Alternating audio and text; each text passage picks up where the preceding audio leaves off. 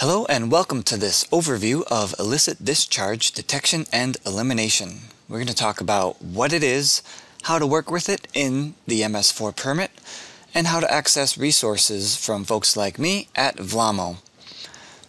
My name is Nick Voss. I'm Education and Outreach Coordinator here at the Vadnais Lake Area Water Management Organization.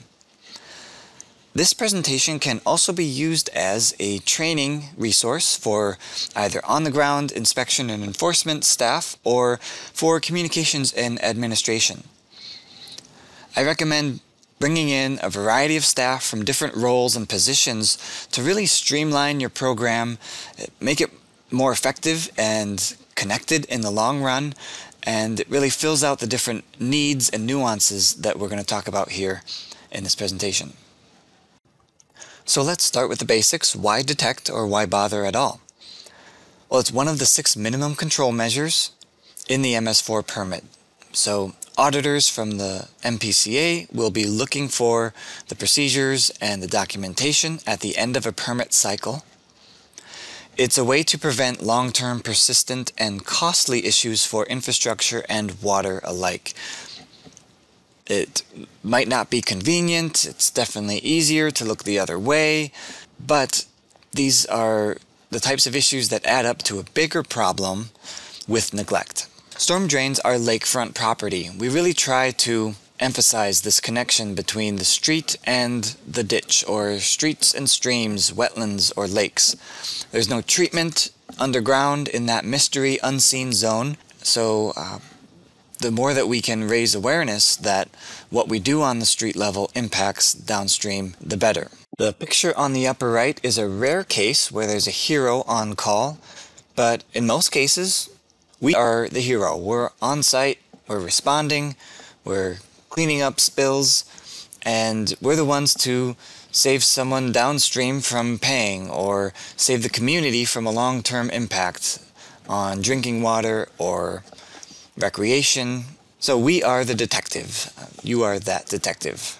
It can be a really thankless job sometimes, and that goes for anyone who does snow plowing or streets maintenance or inspections. But we in the water field applaud you. We really thank you for what you do, and it's no understatement that you really are the heroes of a community.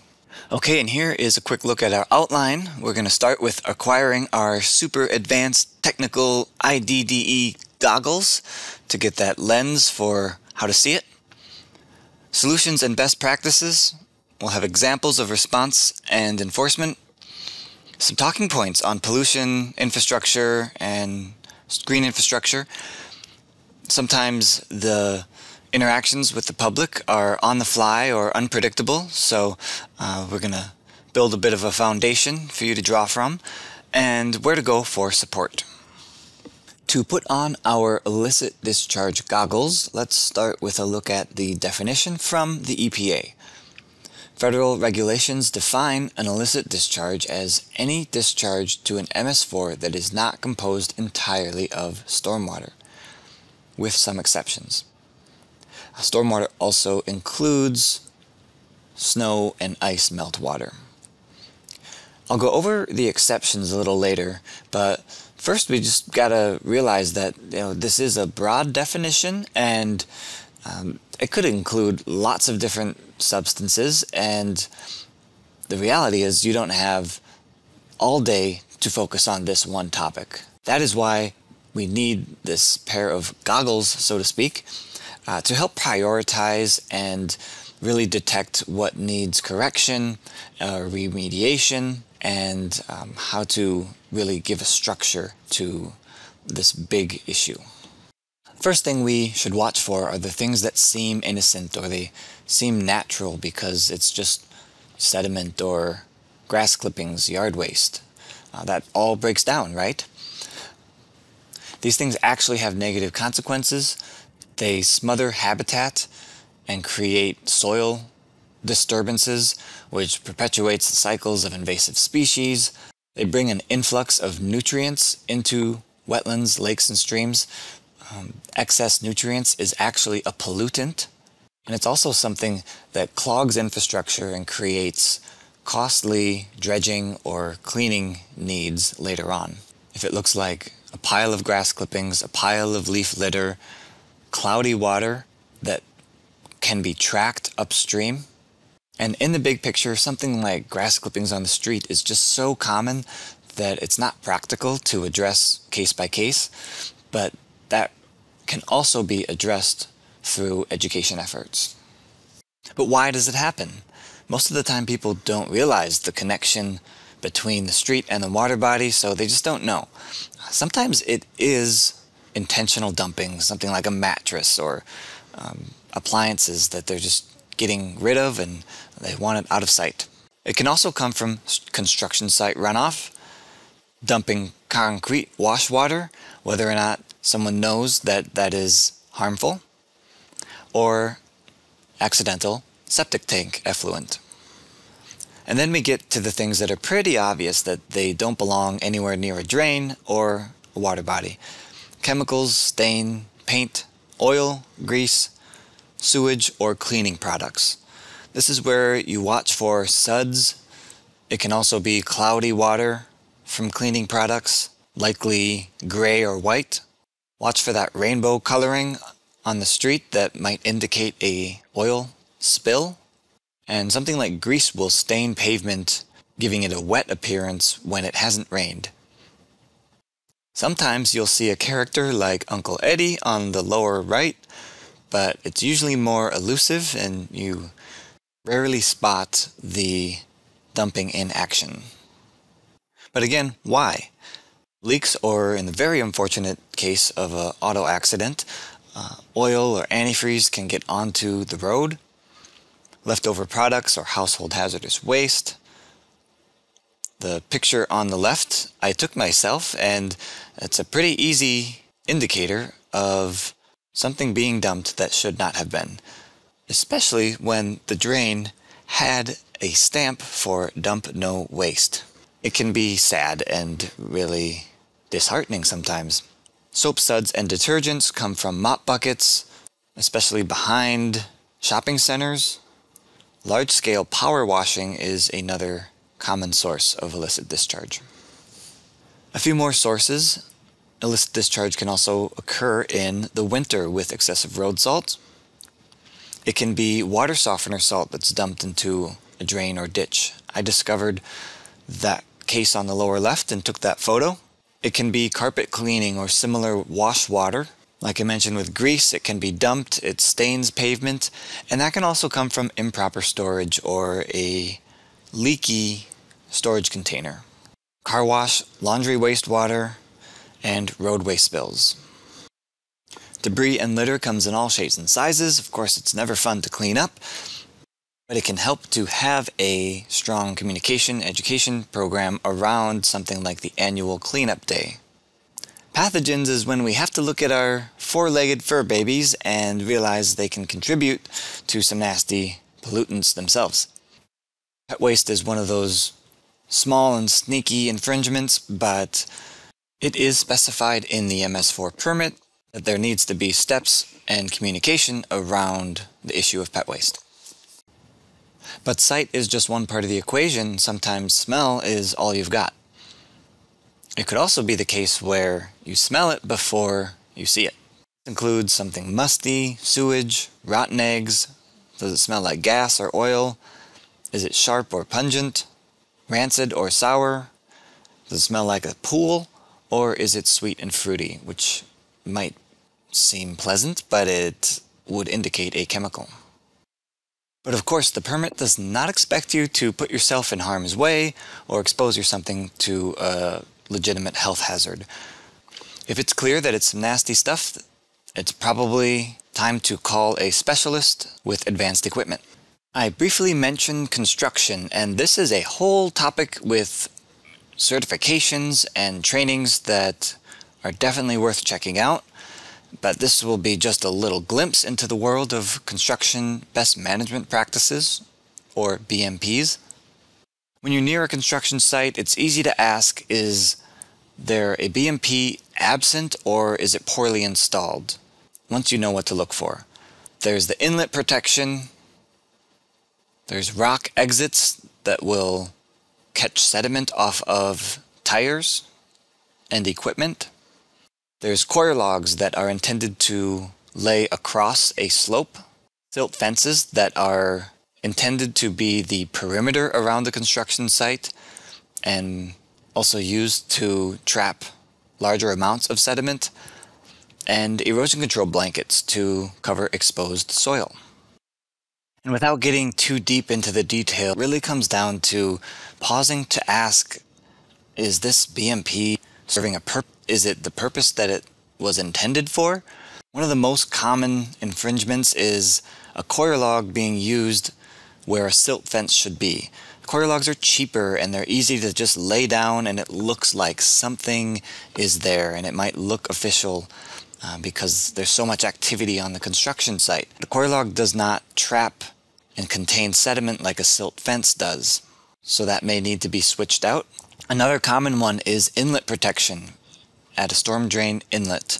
I discovered this example on the top where it looks like a pool noodle is just thrown right on the drain, and that might look significant, but if you just take a moment to think about what the bottom of the drain is going to experience, all of that sediment, loose debris is going to wash right into the bottom of that drain, and that pool noodle is probably even going to wash away. So, oh my goodness, when you see it, you cannot unsee it.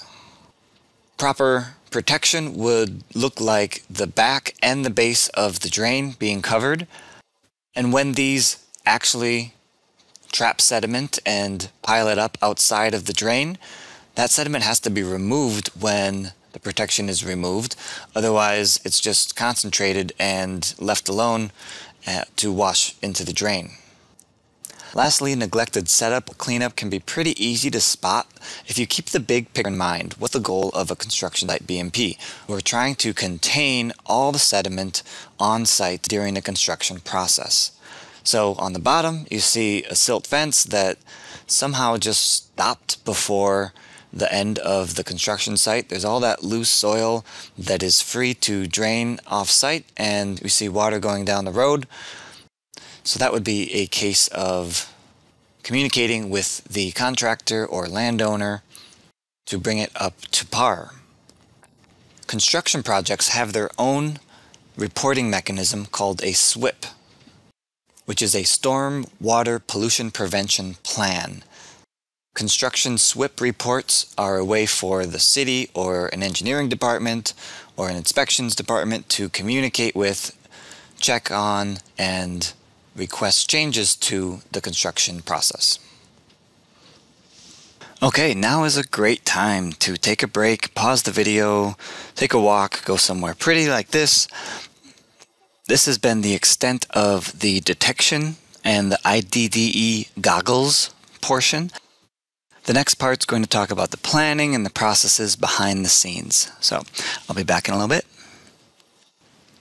Welcome back to this next part. We're going to look at the planning and the technical components of the permit, some talking points and education approaches. And this all starts with knowing your system. Knowing what you've got, as well as the gaps. I know the gaps are overwhelming, or it could seem like that's going to be a huge perpetual task that will always be creating more work to do. But in the long run, I offer this encouragement that it'll be easier overall. It's possible to get to that point where things just ding, click, and function and work coherently. So this includes public reporting, the public being able to contact and submit a report, allocated roles across the staff, cleanup procedures for what to do when things go awry, documentation, how does everything get written down in the process of a cleanup, and knowing the lay of the land. The stormwater system includes the intakes, the discharge areas, where water flows during dry weather, because that's going to be different from right after a rain event, and it's going to mean different things. Lastly, what are the connecting water bodies? So, as we go through this section, Keep in mind, no two illicit discharge detection systems look alike. The MS4 permit invites you to adapt and fine-tune this to your community. So it can look different ways. You can morph it and modify it as long as it's meeting these core requirements. Once you've got a good grasp on the plan and the process itself across the team, it's easier to know where to look. Obviously, this doesn't happen overnight, but with some attention and awareness as you move around town, these things will become familiar and something that people can talk about and ask about and sort of build that familiarity. Examples include loading docks, outdoor storage areas, construction sites, dumpsters behind buildings, such as shopping centers, alleyways, and parking lots. So you get to know the activity and drainage hotspots. Where does water move more, and where does that water movement meet development or a shopping center, and where these things intersect. The picture on the right is almost to the point of being an illicit discharge. Notice that the border is just the coir log and not a silt fence. So this was after a rain event, coir log placed down haphazardly as a shortcut, and what happens, the large amount of sediment in this stockpile drains down, runs over the coir log. We've been talking about pollution most of this time, but there are some exceptions, things that may run off into storm drains that are not exactly rainwater, but they're not illicit discharge. So these include clean water discharges, such as water line flushing when sprinklers get flushed out in September, air conditioning condensation, sump pump discharge or irrigation water if it does not smell like fertilizer from a recent fertilizer application, public safety discharge such as fire hydrants, of course rainfall, snowmelt, and dechlorinated swimming pool water. There's a process for discharging pool and hot tub water, so that has to sit for 3 to 4 days stagnant so that it becomes dechlorinated. Once that happens, it should be discharged across vegetation such as turf, preferably higher standing vegetation, before it reaches a storm drain or ditch.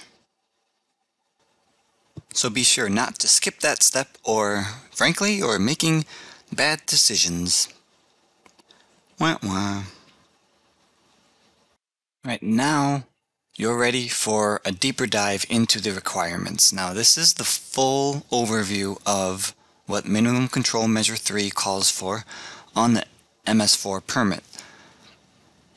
This is taken right from the Minnesota Pollution Control Agency in their permit guidance documents. So, like we've talked about, we have the regulatory mechanisms: prohibit general illicit discharge and report when it happens. Have a way to have the public report it. That includes pet waste and salt storage, especially for municipalities. Illicit discharge incorporated into all municipal operation, inspection, and maintenance. So best case scenario, it's just part of the flow, the day-to-day experience. Detecting and tracking, that's where those maps come in. Recognition training for field staff. So this is not just the public works folks, or not even just the water folks. This is also a public safety topic, so police, fire. After all, we're dealing with flammable materials and things that are a safety hazard or a public health hazard. Identify those priority areas. That's where most of the infringements are going to occur. Procedures for investigating, locating, and eliminating. Again, design those with your team and your needs in mind. Enforcement response procedures, who to call, and I'll look at that in the next few slides. Lastly, documentation. That's going to come into play at the end of the MS4 permit cycle, which is every 5 years. Now let's get into storage. It's pretty common sense that proper storage and good habits will reduce the risk of spills to begin with. So that's the goal here. First, we check storage containers and dumpsters for leaks. It's part of that ongoing routine we mentioned. Close and lock dumpster enclosures. Keep them off limits, inaccessible for that midnight dumping or those kinds of things. Store hazardous materials on pallets indoors, like the picture on the right. Always err on sweeping before going to a hose. Hosing down a surface is going to disperse things, it's just going to wash away. It's what we're trying to avoid. Habits to sweep are going to contain and clean surfaces that way. Have a spill cleanup kit, such as absorbents, like this picture on the bottom. Have that ready with location and the use known. Everybody's just got to know where it is, and it's got to be convenient to access. So an absorbent that cleans up a spill has to be contained, labeled, date of the spill, and the disposal according to what that substance is. Here's one more about storage and the procedures around storage. This actually also relates to the Minimum Control Measure number 6 in the MS4 permit. Number 6 is actually good housekeeping. So just as it sounds, keeping things tidy is going to be an asset for keeping things clean and preventing illicit discharge. First one is to label all containers and mixing and application devices. The date of use, the intended use, and the intended storage location. That could be something like top shelf or a yellow cabinet or any number or letter coding that you develop.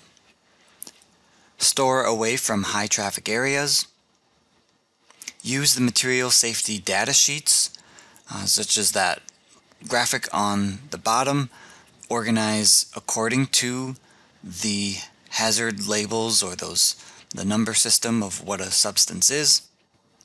And use that inventory for decision making, for clearing out outdated products, reducing the accumulation of hazardous materials, so that you've just got less clutter and an easier time finding what you want, keeping things moving. It's just a good practice to have in general. And similarly, perhaps you can relate with this more everyday example. So what can we do to make the whole process work? Well, it's really about pulling together the resources that are at your disposal.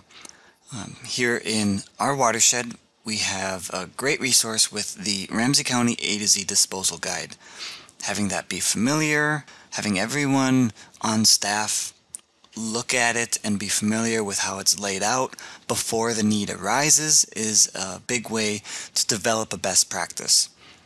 Similarly, with the smart salting topic, maintaining the training across different roles and responsibilities so that everybody's on the same page with the smart salting lingo, the strategies, and the philosophy, and that's a great way to give it traction and make progress. Next up is the response plan. This is an example from the city of Cloquet.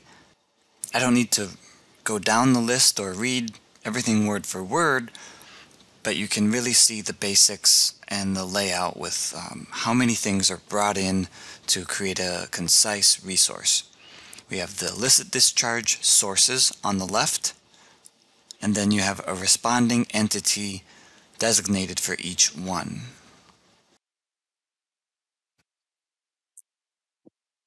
Sorry if it's a little hard to read, but some of the things that we see in the responding entities could be Public Works Department, After Hours Emergency, 911, could be Community Development, Fire Department, or it could refer to another table that you'll have in your documents. That's probably when you get into contractors or subcontractors for specialty remediation. Remember that the MS4 permit itself is your guide. So directly from the 2020 to 2025 permit. Part 18.12 lists the written procedures in a response plan. So that's a time frame, method of visual inspections, what tools you're using, the cleanup methods that you have in your wheelhouse, and names, position titles of responsible persons. This is the last slide for the response plan. This is an example from the city of Elk River. It does a nice job of laying out the flow of what happens right after a spill. From the top to bottom, we have stop the source, contain, prevent the spill from entering a waterway, isolate the spill area. Then we have reporting. Report cleanup all spills. When it comes to cleanup, there's decisions to make. So is it a small localized spill or a large spill? And you can keep going down to use a chart like this as your guide. This is from the MS4 toolkit on the MPCA website. Once all these pieces are in place, the inspection itself is actually pretty straightforward. They should include protective gloves, goggles, placing traffic cones and using flashers, and traffic control as needed, and it could require confined space training. It may be smart to also include some kind of mask. It's pretty rare that something would be so potent to require a breathing apparatus of some sort. You really don't need to stick your face in it or get real close. You're just inspecting to the degree that you're able to determine the basics of what it is and if it's an issue. Once you know the basics, you can adapt as you need to. Maybe it's a shovel or a loader or a piece of equipment to remove the substance on the spots. Next up is enforcement. This is the spectrum of enforcement actions that the permit wants you to have available, and you're going to be the one to deploy them. It starts with a verbal warning and works its way up into warnings, written warnings, stop work orders if that's relevant, a written citation, contractor cleanup and bill to the owner, or legal action. Something like a citation and up to legal action is going to be important to have as a city ordinance, and there's also examples of those in the MS4 toolkit. Next is the piece that brings it together as a community effort. So that includes brochures, signage, or templates about topics like yard waste and composting. Here at Vlamo, we develop templates and materials that our MS4 partners can directly use, or make a few tweaks, fine-tune the language, and make it fit your needs. That's okay too. Education gets easier when there's a clear reporting process, how the public can be on the same wavelength, have some basics on what to look for and who to call. It really helps to lead by example, encourage people to use the reporting process, use the materials that are available so that they don't get forgotten or neglected in a file somewhere. So at this point you might be doing one of these and thinking maybe I won't have to do the education piece. But remember, you are not alone. There's so many organizations doing the same thing. You don't have to reinvent the wheel. So you don't have to be a communications or education specialist. That's okay. But what the permit's trying to do is cultivate an active, ongoing communication effort. So going back to the permit, here in Part 16, it calls for at least once each calendar year to distribute educational materials or outreach focused on illicit discharge recognition reporting. There's another piece on here for impacts of de-icing salt on receiving waters, methods of reducing de-icing salt, and proper storage of salt. But look into the permit further. These aren't the only pieces relating to education. I wanted to pull this one for a glimpse at what the pieces are.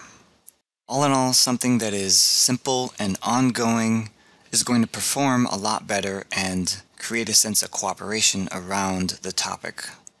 It also makes it more likely that another group, like a scout troop or community organization, might take that message and further develop it. That's a win for you, it's a win for the permit, because the permit always invites collaboration, and it'll give the program more of a local touch, more of a peer-to-peer interaction. I've mentioned documentation a few times. This one's really quite simple once you have a reliable form that your team buys into. This might be a little tough to read, but this sample is taken right from the MS4 toolkit. It asks for the type of report, date of discharge, date of report, location, outfall, surface water, etc., description, source of discharge if you know it, follow-up action date, and the result of the follow-up action. Last slide for tracking and reporting. A successful report includes listing the street or the cross street, the intersection cardinal directions, say the north or the south, what have you, date, time, was it repeated or singular, material description, color, type, odor, a photo if possible, license plate numbers, address, company name, any other descriptive information. Again, this goes for a storm drain or a ditch. And please remind the public this can be anonymous. Culturally, I know it's much more common to mind your own business, but if nobody reports and illicit discharge happens, that impacts the water and that impacts real people downstream. It impacts the budget and the workload, all these things that really tie together. And this brings us to the last section of the entire training, some basic talking points that you can use in your calls with the public or newsletters or social media or however you want to blend them together. That brings us to the last section of this entire training, some talking points that provide some basics on some terms and some easy ways to convey what we've been working with to the public. First one is pollution, but the way we're talking about pollution is that this includes chemicals plus natural debris in excess. That means leaves or grass clippings, things that seem natural might be overlooked to the public. We're also thinking about specific contamination sites plus many small harms adding up. So when there isn't a definite spot that you can look at and say there's where the pollution's coming from, there's many little ones that you may never see and they add together. This is called non-point source pollution. Stormwater comes down to the idea that everyone has waterfront property. And waterfront property is something we understand. It's something you would want to take care of. The next one is infrastructure, or stormwater infrastructure, if you like. It is regulated by the MS4 program, which has state and federal levels. The MS4 is a permit and a guide that helps protect the longevity of infrastructure and water resources. Then there's green infrastructure. This seeks to slow down and soak in stormwater runoff closer to where it lands or where it falls from the sky. It is more costly and burdensome on a community to leave runoff and sedimentation for the downstream tail end. And I invite you to think about what are the needs and talking points of your municipality. Are there major wetlands or floodplains that you work with? Is there a health and recreation risk, perhaps a key swimming beach? One of these talking points likely can build off of a pre-existing topic or issue regarding a certain area. A good way to say it is it's very expensive to dredge, to transport potentially toxic substances, and dispose of those substances. It's a lot more cost effective to prevent them on the front end than it is to do it on the tail end. I invite you to try this out. Take one of these talking points and treat it like an elevator speech. If you go through the rough draft and let it feel awkward, it's going to be a lot smoother and easier, and you're going to think of it more readily in a moment of need. Don't forget, there's people here to support you in this work. MPCA Stormwater Division, local watershed staff such as myself, or an engineering department or contracted firms at your municipality. Someone who focuses on this topic with water resources or the MS4 program is probably going to be excited to talk to you about it and help you along. The last key phrase I have for you is only rain down the drain. Simple, it's catchy. I know we did say there's some exceptions, some ways that runoff that's not rain is still not illicit discharge, but for practical purposes this works, and it conveys the big picture of what we're trying to accomplish. I hope this was as enjoyable to watch as it was to put together and record. Thank you again for watching, and all the best in your MS4 endeavors.